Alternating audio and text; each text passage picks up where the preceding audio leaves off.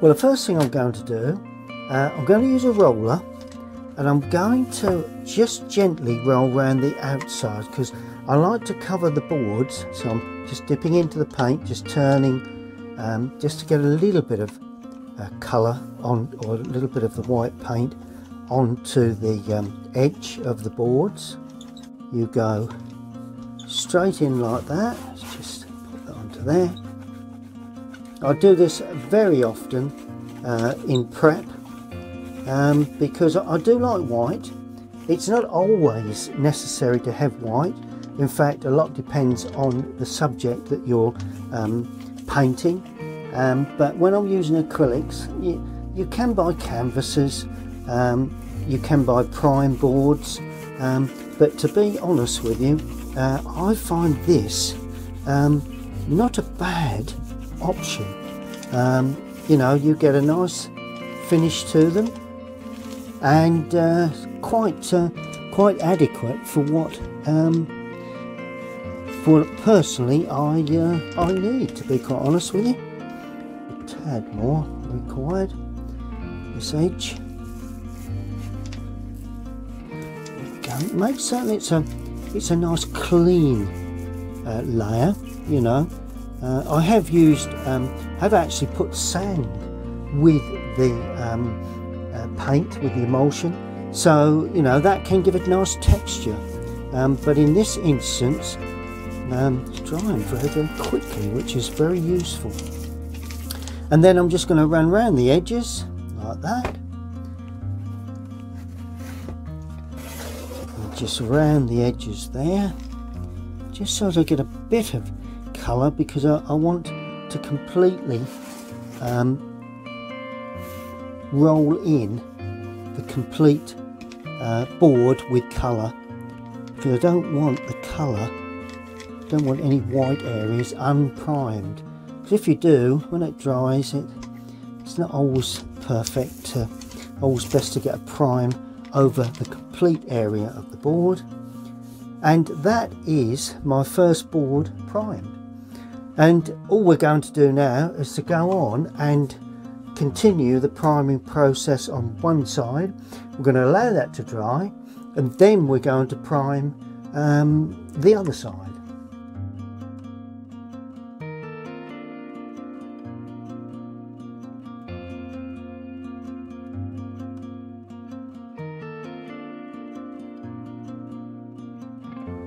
Hi everyone, well I'm all set up here for another painting session tomorrow morning, but I'm using acrylics, and I'm going to paint onto a board. It will be a scene of Norfolk, and there are one or two specific requirements that I need to put in. This is my setup for this acrylic painting. I've got all my tubes lined up. I'm only going to use a small number of colours: white, titanium white, raw sienna, vermilion, that's the colour, red, and the cobalt blue at this stage. But obviously, as I get painting, we will see how it goes. I have the board, as I have uploaded a video of me preparing the board, and that's a basic outline of the subject, but it may vary as I paint. So let me run you through this this lovely acrylic on board. Well, here we go then. Just move my stool out the way, and first thing I'm going to do is select a brush. It's going to be quite a large brush. Got all my paints, and I damp that just slightly, just to give it a bit of moisture, and remove a little bit onto a board there. Okay, now the first thing I'm going to do is pick off a little white, a touch of blue, and a merest touch of red, and just test to see what that sort of colour is. Brilliant, that's fine. Right, now we mix loads of that paint together, plenty of white, plenty of blue.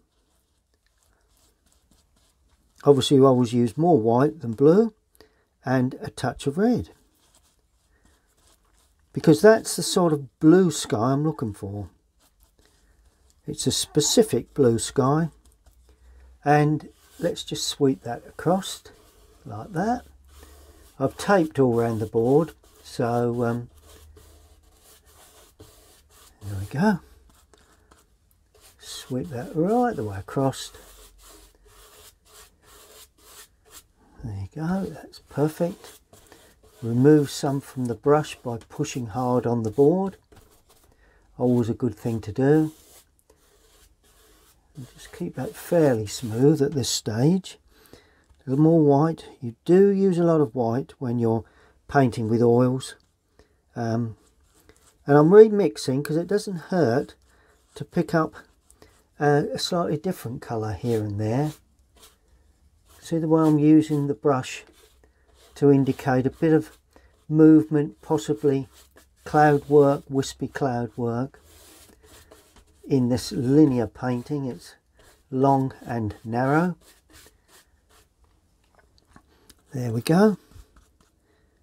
Bit of red in there now. There we go. And most of this comes fairly well down, and then it gets quite light as it comes down. So it's darker above, lighter in the lower area. That's it. You know, acrylic has a real advantage in some ways over watercolour, but I just love both. Pure watercolour for its transparency and its speed, you know. Always nice to be able to have that lovely sort of transparency when you paint onto paper. But of course this also has its qualities. Right, we're coming down and we have a low horizon, very light, slightly cream, so I've used a little bit of raw sienna there, just to give a slightly cream feel to that distance. And the good thing about just a hair from the brush there, just try and lose that. Not really, you know, I want this to be fairly oh, well, there you go. I'll pick that off very shortly. So there you go, a nice bit of cream in the very distant area of the sky, and that is the first part of the sky complete. Now I've just added a little bit more blue and a bit of the yellow, because I want, if I can get a clean sweep, that could very well be my distant water. I think I'll have water in this. There we go. Nice sort of water sort of colour. Here we are. Nice clean wash of water colour. Right, now I'm coming into the beach area. So we're picking up more white, more yellow, and that will be sort of area there, gradually coming in to this beach area. Nothing too yellow at this stage. Try and remove some of the paint on the palette, and a bit more white, a bit more yellow.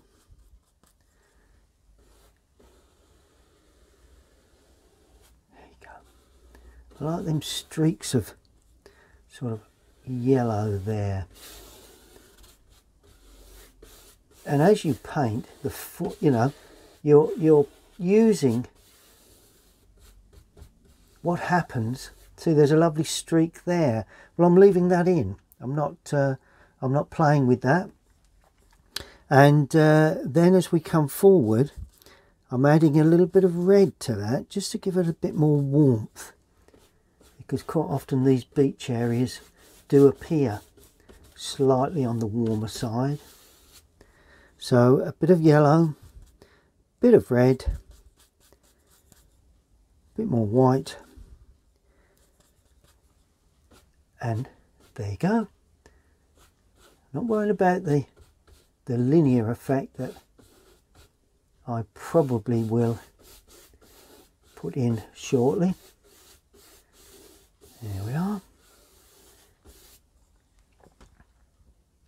And then we're going quite light here now, and quite strong in colour, in yellowy,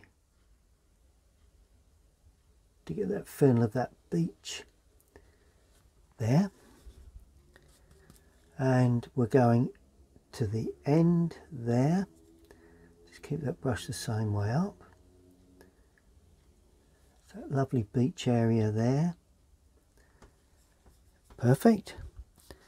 And then a similar sort of feel. I'm going to need my mill stick for this, because I want this to be fairly neatly put in. That's that beach area there that runs to the end of that forest area. It's potentially Holcombe Bay, which is a place that I know very well up on the North Norfolk coast, and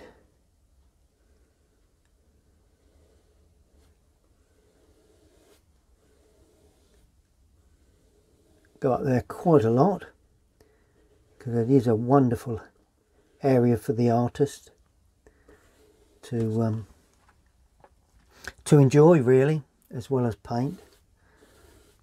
Just pulling that down like that. There we go.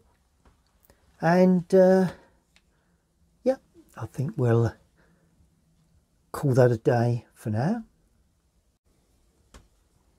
Now I'm trying to use or trying to give a feeling of a little bit of water just coming sort of into this sort of area here, spreading out into the foreground, and that gives us a lovely introduction to that, just pulls the eye in to the picture. And that's the idea when you design your pictures and your landscapes. See the way that pulls your eye into the picture. Now I always like to use the large brush as much as possible, but there is times when you need to change down a bit. But I'm going to put in some cloud work now. So it's a bit of, plenty of white, touch of blue, but not too much, mainly white with a little bit of red. Remembering this probably is still a little damp.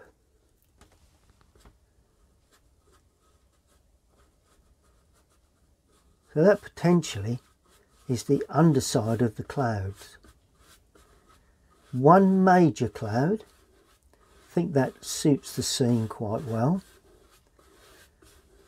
Right, so that's that. Now all of a sudden, wipe a bit of paint off the brush and then pick up some pure white and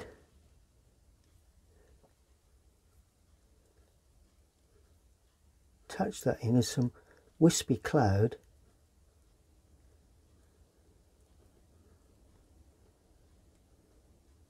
There. And then we smooth that down again. Remove plenty of paint. Need to put a bit of glue with that just.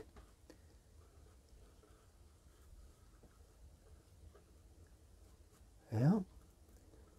And we have final touches on the top of that But basically we're going to have one cloud sticking, just pulling up like that, a bit of a dome to the top of that, a bit more white needed.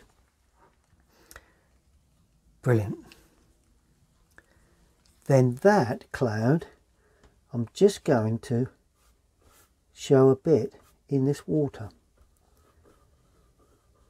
So the water will get a little bit lighter. Not much, perhaps a bit more than that. Just to show where that cloud is. A touch more white. And that, even a touch more white. Let's go.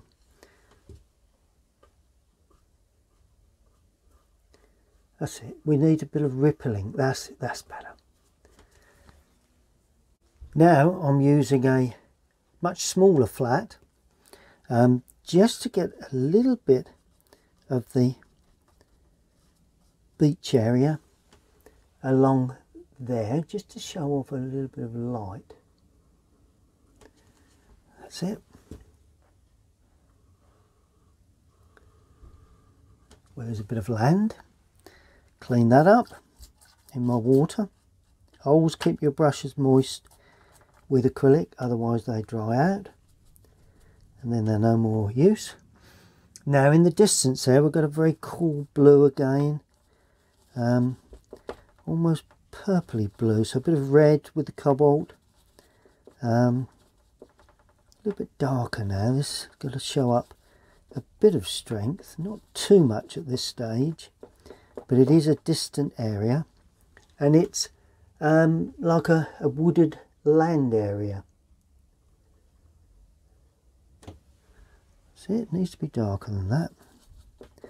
So no white, plenty of blue, bit of red. That's probably more like it. And that's a distant, there's lots of pine forests in Norfolk, and that's what I'm trying to depict here.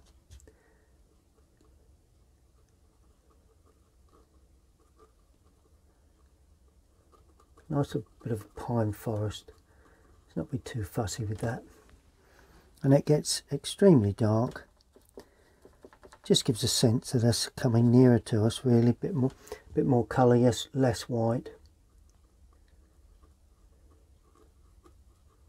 At that point there, just before it gets to the real darker area there, and then we just clean that brush again and just use it slightly damp, just to marry those two together. There we go.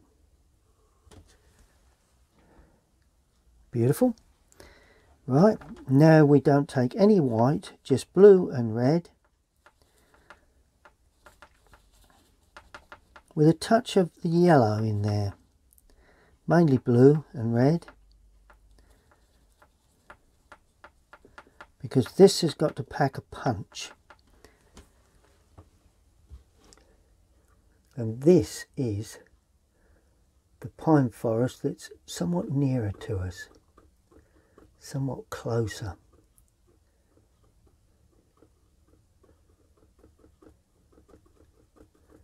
So we'll put that in quite a dark way. Then we add a little bit more yellow to that, a little bit more blue, because I'm trying to pick up a bit of a greeny hint to it at this stage. And I'm using the side of the brush to show, and you can see depth there where it's more blue there and it's much green there, much greener. So it just tells us that that area comes closer to us, it's nearer to us. It is a pine forest, but there's a bit of everything going on there. A bit more yellow, a bit more blue, no white in this. The yellow lightens the colour. I always put highlights in, of course, later on. There we go. And as you work your way out of picture, it needs to get less intense. So we're looking for less on the brush, a bit more gappy, if that's a technical word for it. I think gappy sort of like covers it really. As it goes out of picture, it gets less important. It's far less important as it goes out of picture. So a bit more lighter effect. And that is the pine forest running across the back. And then of course there is the land that it sits on. And I'm just using that brush just to pull that across like that.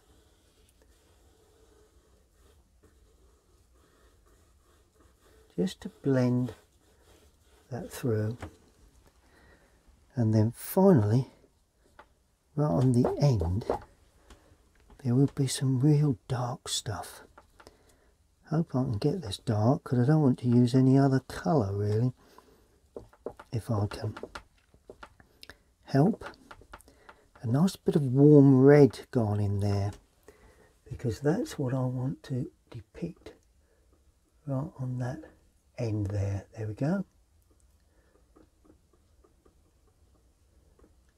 Just one or two little touches of that along that bottom edge, and where that land just sticks out, it just sticks out a little bit there.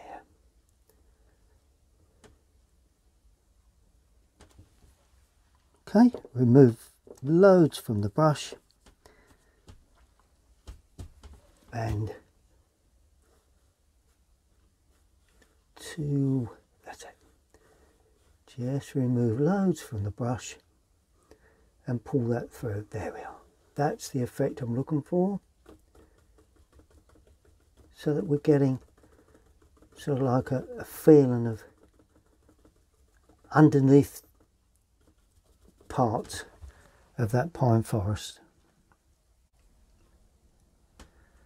Now I'm going to add a little bit more light on the clouds. Pure white with this smaller brush.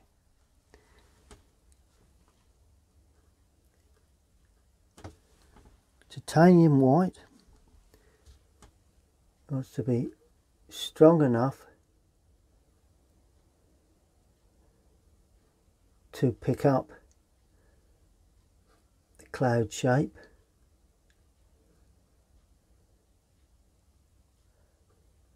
Within the cloud in cloud there. There we are. And then there again, clean the brush, remove a lot of the paint, and then we blend that in to suit the shape of the clouds.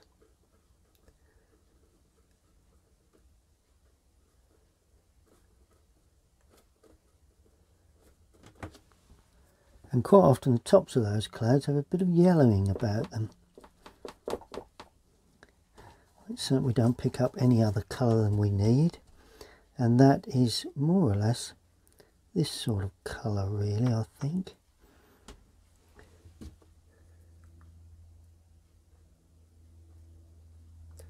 Just gives it, helps to give it a glow, I think. I always put a little bit of yellow in, touch small parts of the cloud. Brilliant. Just the finishing touches. Well, I did mention finishing touches, and they've got to be put in very, very carefully, purely because you know, we don't want to lose the simplicity of it. And I think really there will be, we need a couple of figures of some sort, strategically placed, and I would have thought somewhere there would be nice. And these are just going to be a bit of reddy blue colour, just to attract the eye. I'm using a rigger for this because it's such fine detail, because of the size of those fir trees, we need to make certain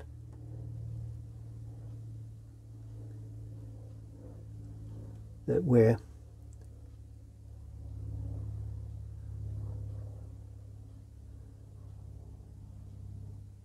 got two figures there together, another little one on its own.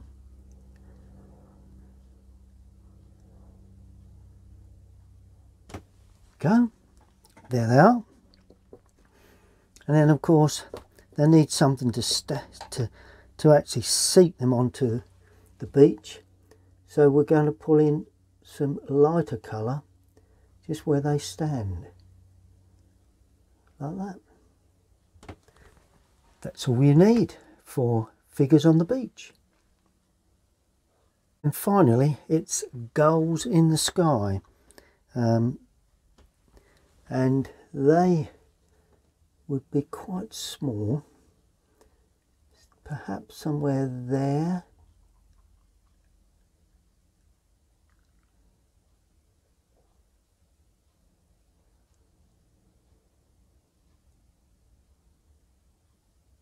Just a hint at a cluster there, like that.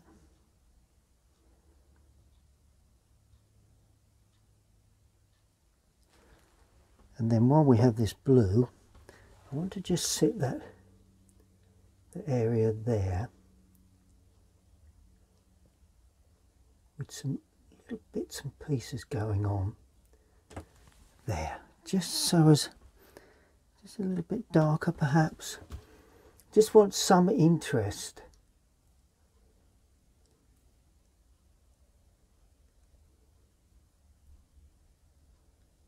Just at that point. Clean the brush as always, bit of moisture just to set those into the beach, just softening. That's nice. It's just picked up a bit of added colour there.